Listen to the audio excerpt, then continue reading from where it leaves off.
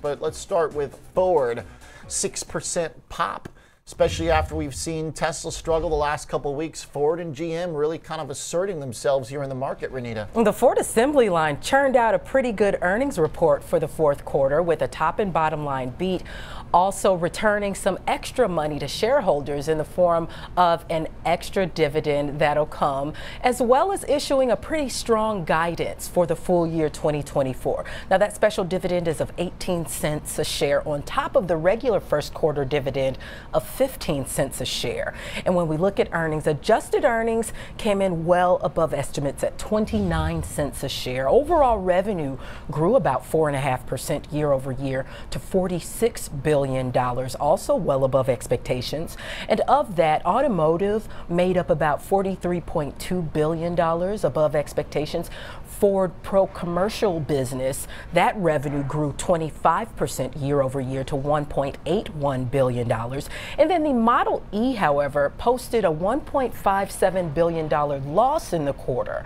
But free cash flow came in at just under $2 billion. Now, CEO Jim Farley calls 2023 a foundational year for Ford, said that it was a solid year, but he wants to be really clear that they're nowhere near their earnings potential for the Ford Motor Company. And he added that the company is, however, well positioned this year for growth and profitability and for revenues as well. So the company issued a pretty strong guidance for the full year 2024. They're expecting EBIT of between $10 billion and $12 billion above expectations. Free cash flow, $7 billion at the high end.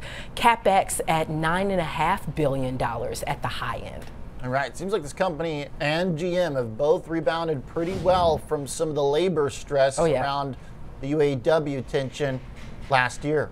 Well, they have, and in fact, back in November, Ford actually issued a lower guidance. They cut the guidance for the full year profit outlook, and while they were able to beat that guidance, they still need to make cuts elsewhere. Now, of course, they cut that guidance because they figured they will have higher costs as it relates to more money going out of the company with the new contract, and they expect through the life of the contract to still increase costs by about $900 in labor costs per vehicle by 2028.